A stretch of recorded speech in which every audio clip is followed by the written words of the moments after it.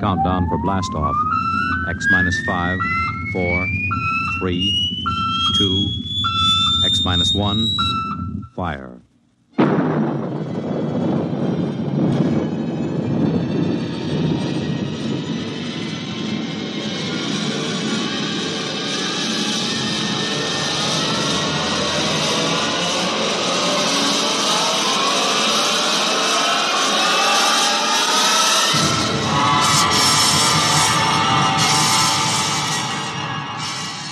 From the far horizons of the unknown come tales of new dimensions in time and space.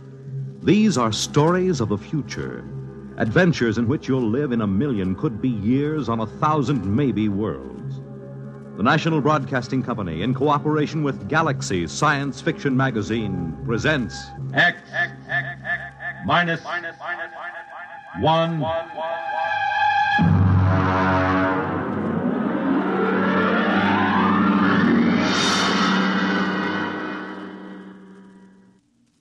Tonight.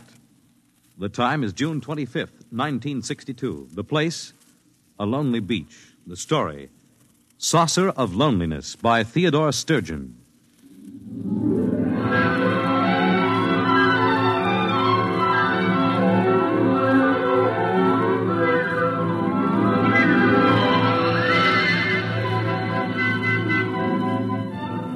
My name is Jason Beniades.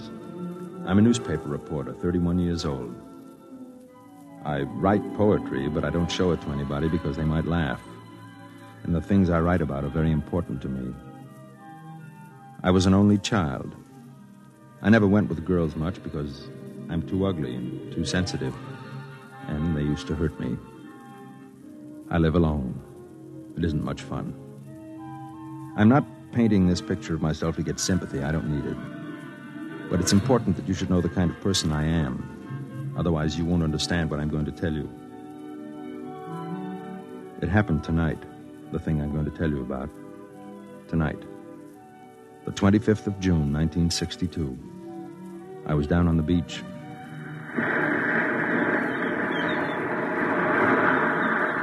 Hey, mister! Hey, mister! What is it, kid? You seen a cop around any place? On this beach? I found this pile of clothes down near the rocks. The lady's dressed in shoes.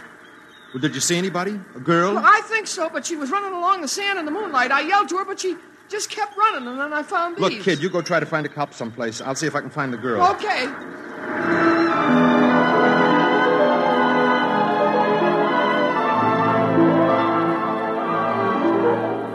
I thought to myself, she's dead. I'll never find her now in this white flood of moonlight with the surf seething in over the pale sand. I ran and ran until my knees buckled and went down in the swirl of it, the sea on my lips, with the taste of tears, and the whole white night shouted and wept. And then I saw her, waist deep, walking into the surf. Stop! Stop it! Come back! Come on, come out. Let go. Let me go. Don't do it. Please don't. Leave me alone. Leave me alone. I'm going to have to hit you. Forgive me.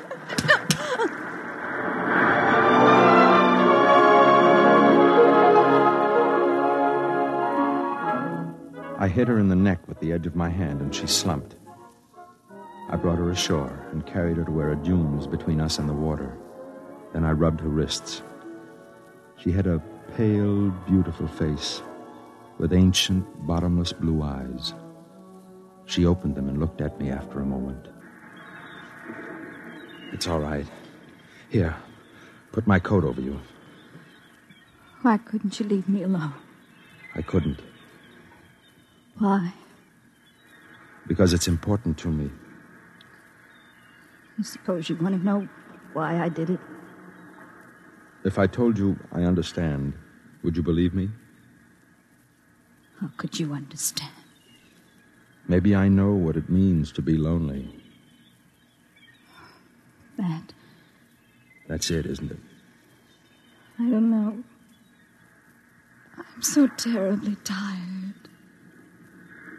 Put your head against my arm and just stay. Don't be afraid. I've been looking for you for a long time. Looking for me?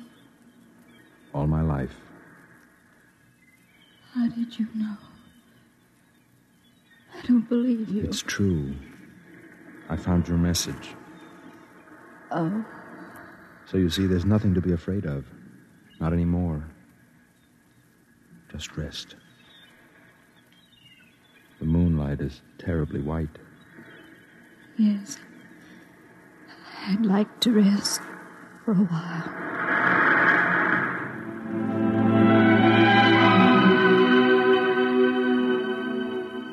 She didn't remember it, of course.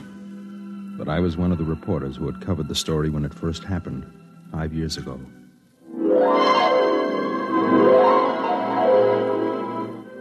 I'll never forget that day. I was working the police blotter. It was a quiet summer afternoon when they brought her in. 2 big cops in blue uniforms. Come on now, girlie, come on. Let me go. I haven't done anything. Take it easy now. What's the trouble, Connolly? Disturbing the peace, Sergeant. Is this that Central Park call? Hey, this is it. I thought you radioed that there was a near riot up there. Oh, you should have seen the place. All right, give me the report. Well, me and Bennett got up there, and there was a mob of people all surrounding this girl, see? So we bust through, and there in the middle of maybe 600 people, she's lying there, sort of in a faint. I asked a couple of people what the difficulty was, and they tell me it's the flying saucer. The what? The flying saucer. What flying saucer? Let me finish, Sergeant. What flying saucer, I ask. And then they says that this girl was standing on the green, and suddenly the saucer comes down and starts whirring over her head like a halo. What is this, miss? A gag? It happened. It did, eh? Well, now suppose you tell me your version. I was standing in the park, and I looked up, and there it was. Describe it. It was beautiful. It was golden with a dusty finish, like an unripe Concord grape. It made a faint sound, a chord of 2 tones, and it circled over my head like some great round hummingbird. Go on. Well, other people must have seen it because they were all looking at me and pointing. I saw one man cross himself, and then it came down and touched me and spoke to me. This flying saucer spoke to you? Yes. And, just what did it say to you? I said, what did it say? I can't tell you. A secret, huh? Yes. I see. Connolly, this girl is for Bellevue. Well, Sergeant, the plain fact is that it happened just like that. And 10 witnesses all agree it did. Are you trying to tell me that there was such a thing as this whirring hummingbird of a saucer? Oh, there was that, Sergeant. And just how do you know, Connolly? Well, we've got the thing out in the squad car. You what? Bennett's bringing it in right now, see? About 36 inches across it is, and covered with strange markings. Great, Mother. Did you call the bomb squad? I didn't think of it. Well, think of it, man. This may be some kind of atomic weapon. I'll turn it over to ballistics. Never mind about ballistics. Call the FBI and tell them we've got this thing. Yes, sir. What about the girl? We'll book her on disturbing the peace. I've got a feeling the government men may want a word with her. Sergeant. What is it, Beniades? I'd like to do a story on this for my paper. Could I have a look at the saucer? We'd better clear it first. Well, could I talk to the girl? After she's been booked. Connolly, is the crowd still up at the park? Very likely. Well, I'll run up there and get some eyewitnesses. Then I'd like to come back and talk to the girl.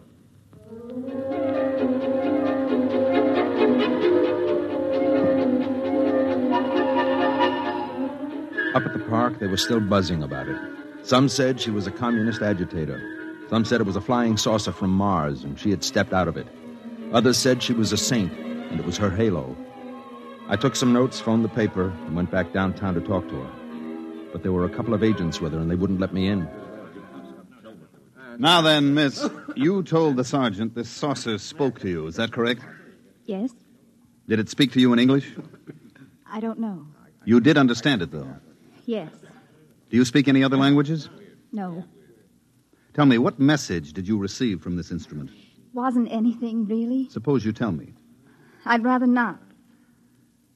Miss, let me be very frank. I'm not a policeman. I'm a security agent. That means that I deal with problems that affect the security of our country. Do you understand? Yes. Now, we've examined this flying saucer enough to know that it is not of American manufacture. It also possesses an extremely high radioactive count. Now, that means that it was made in an area where radioactive materials are in great abundance, such as an area where atom bombs are made. That's why we want to know the message you received from the saucer. There was no message. You just made it up. Yes. I'm afraid you're lying. Suppose we have some soldiers bring the saucer in here and hold it over your head. Would you object? I don't care what you do. All right, boys, bring it in. Now, when I tell the men to hold it over your head, you try to recall what it said. I don't know what it said. Lift it up, boys. Hold it right over her head. All right.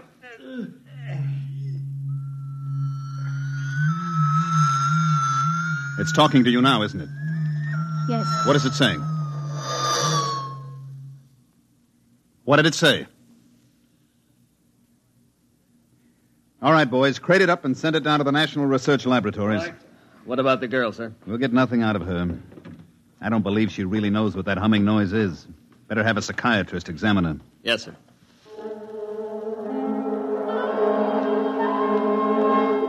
They took her to the city hospital, and she had a room to herself. Whenever the door opened, she could see the policeman outside. The door opened quite often. There were a lot of important people, some in army uniforms, who came up from Washington just to see her and talk to her. Apparently, they had analyzed the flying saucer and discovered something that made this girl about the most important person in the country. I used to stand outside, and I could identify the heads of certain security agencies, but nobody would answer the questions that the reporters shot at them. Sir, excuse me? Yes? I'm Jason Beniades from the Trib. I've been assigned to this flying saucer story as chief of the security I'm sorry, section. I have no comment. Can you tell me how long the girl will be held? That's a matter for the civil authorities. Well, have the psychiatrist Excuse determine... me, Mr. Beniades. My car's waiting.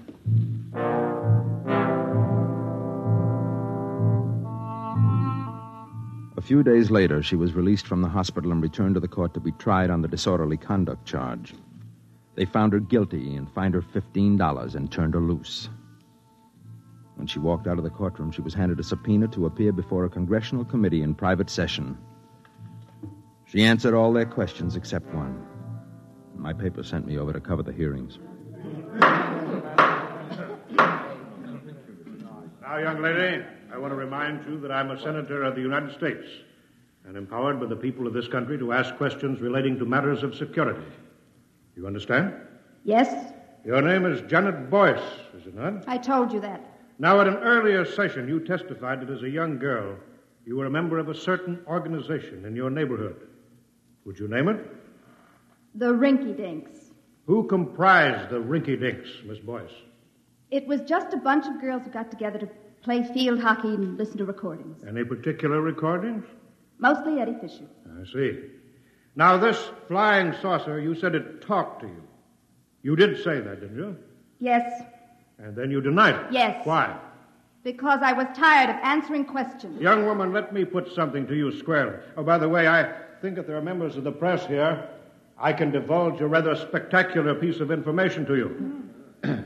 This flying saucer has been thoroughly examined and analyzed, and I wish to inform the people of this great nation that it definitely, I repeat, it definitely did not originate on this planet. Now then, Miss Boyce, consider that it is possible that our Earth might be attacked from outer space by beings much stronger and cleverer than we are. And consider that perhaps you have the key to our defense against those beings. Don't you owe it to the world? I don't think I owe anything to anybody. Even if the Earth was not attacked, just think what an advantage it would give this country over its enemies. Young woman, I ask you, what did that flying saucer say to you?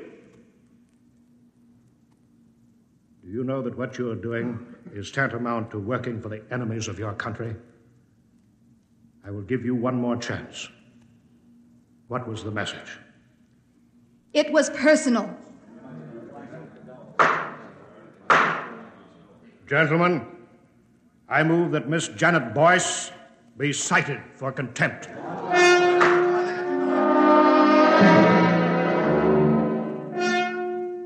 The furor was fantastic. The chief of security blasted the senator for divulging secret information about the origin of the flying saucer, and the senator said the people had a right to know, and besides, he was just guessing anyway, and happened to guess right. Meanwhile, the press printed the girl's picture all over the front page and ran banner headlines such as, "Girl refuses to betray Martian secrets. Flying saucer girl won't talk, cited for contempt." The contempt trial was equally spectacular. She didn't plead any amendment or anything. She just said the saucer was talking to her, and it was nobody else's business. She was convicted and sentenced to 5 years in prison. Boniades. Yes, Chief. For the Sunday supplement? What do you think? There's anything in it? Okay, whatever you say.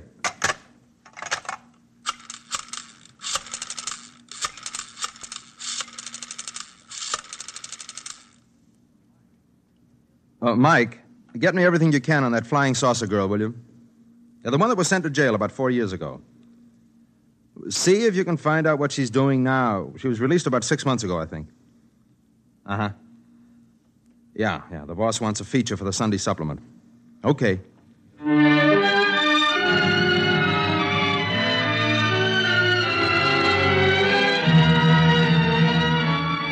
I found out she had gotten a job cleaning at night in offices and stores down near the beachfront.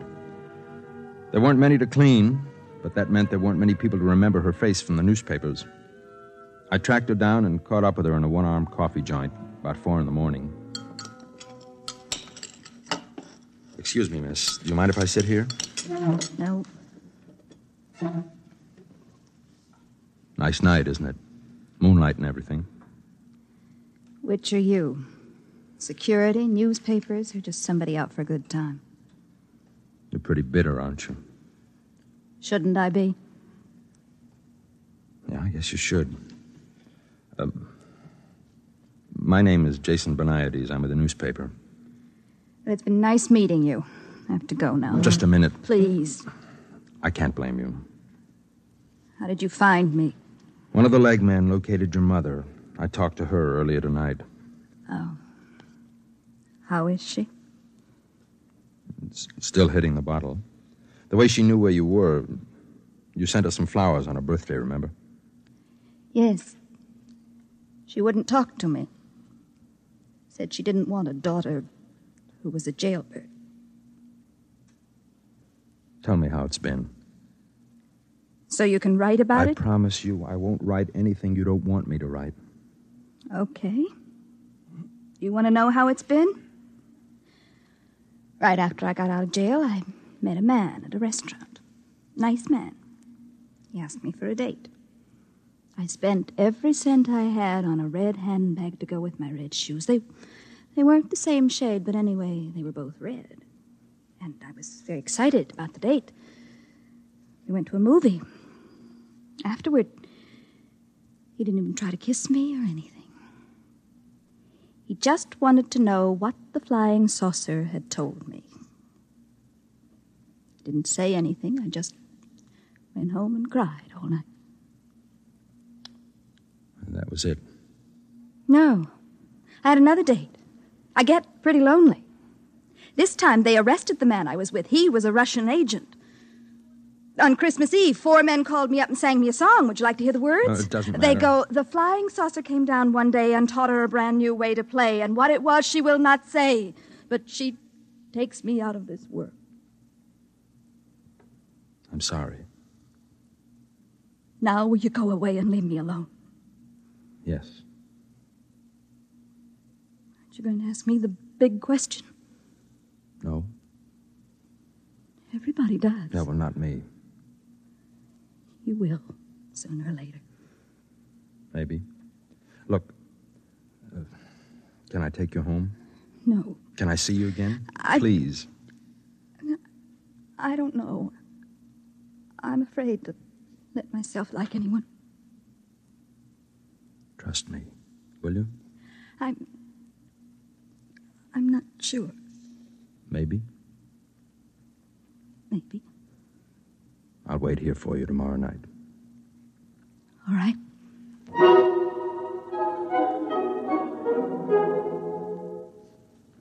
The next night, I went back to the coffee joint to wait for her. I knew she got through about 4 in the morning. I got there about 15 minutes early. Mr. Benides? Yes. Say, you're the chief of the security section, aren't you? You have a good memory. You mind if I sit down? Well, I'm expecting someone. Yes, I know. Oh, I see. I'd like to talk to you. Go ahead. You probably know that we've been trying to gain the confidence of this girl for some years now. Yes. And, apparently you've succeeded where we've failed. Well, not really. In any event, you seem to be making some progress. She may not even show up. I think she will. Now, I'm going to ask you to help us. Help? In what way can I help? We have reason to believe that this girl is a courier for some alien power. On what do you base that? Well, there was the incident of the saucer, of course. We've definitely established that it came from some other planet. And recently, she's been throwing messages inside bottles into the ocean. What sort of messages? They're always the same. Now, I have one right here. You're welcome to read it and see if it makes any sense. We've had every decoding expert in the service trying to break it. But we can't seem to find the key. I see. Now, she's throwing literally hundreds of these messages in bottles into the sea. We've got many of them, but not all, naturally. Now, what we're most interested in is locating the contact. Naturally. And that's where you fit in. We'd like you to gain this girl's confidence even further. Try to find out just what these messages mean, and beyond that, what the saucer said to her. You'll be doing us a favor and your country a great service.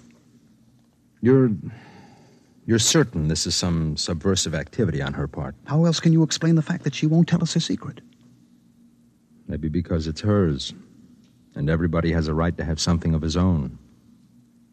Are you, trying to tell me that you won't cooperate? I didn't say that. I'd like to remind you, Mr. Benides, that you have a duty to us. I know that. I also have a duty to myself and to God. Now, if you'll excuse me.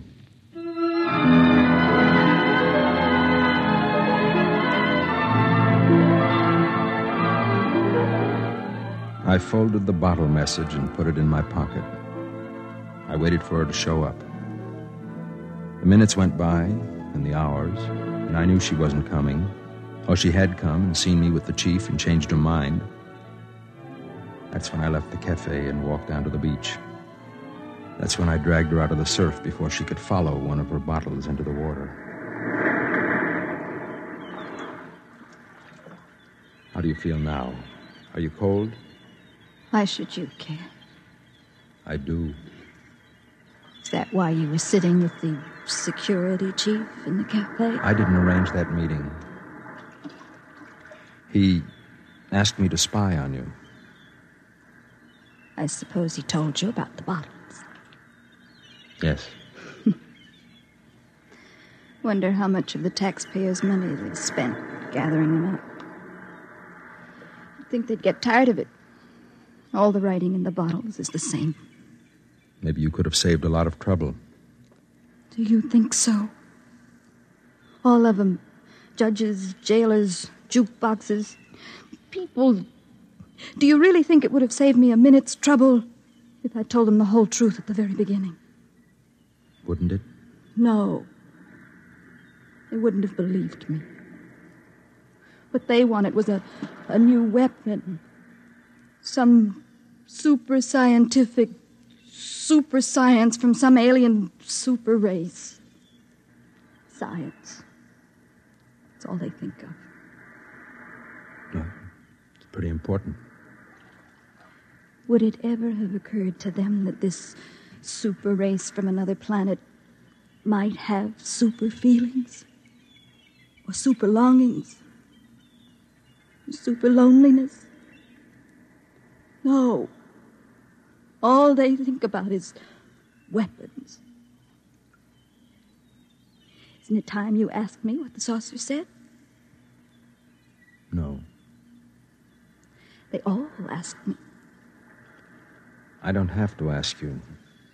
I know. You know? Let me read it to you.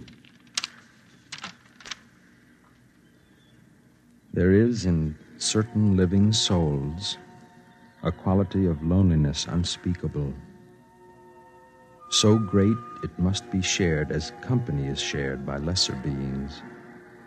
Such a loneliness is mine.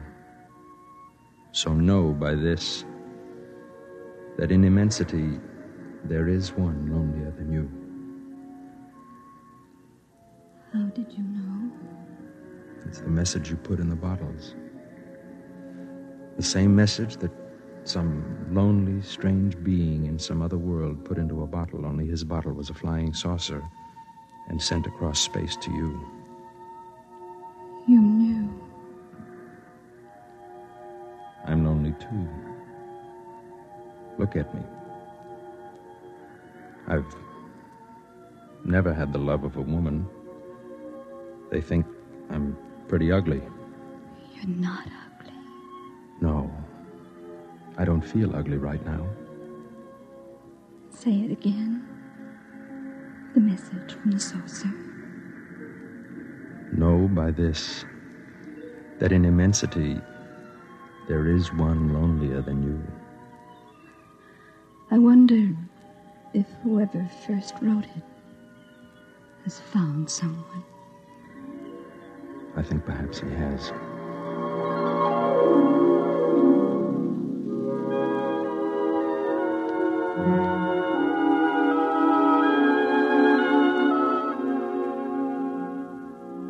She looked at me and said nothing.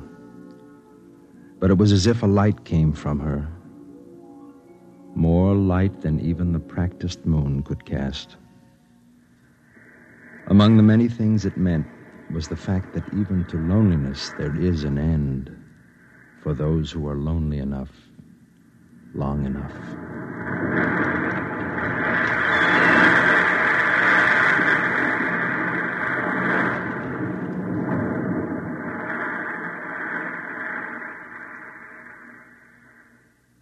You have just heard X-1, presented by the National Broadcasting Company in cooperation with Galaxy Science Fiction Magazine, which this month features I Am a Nucleus by Stephen Barr, the story of a man who felt he was hexed because his comfortably untidy world had suddenly turned into a monstrosity of order. Galaxy Magazine, on your newsstand today. Tonight, by transcription, X-1 has brought you Saucer of Loneliness, a story from the pages of Galaxy written by Theodore Sturgeon and adapted for radio by George Lefferts. Featured in the cast were Elaine Rost as Janet, Nat Polan as Jason, William Keane as the sergeant, Jock McGregor as the cop, Mandel Kramer as the chief, and Wendell Holmes as the senator. This is Fred Collins. X-1 was directed by Fred Way and is an NBC Radio Network production.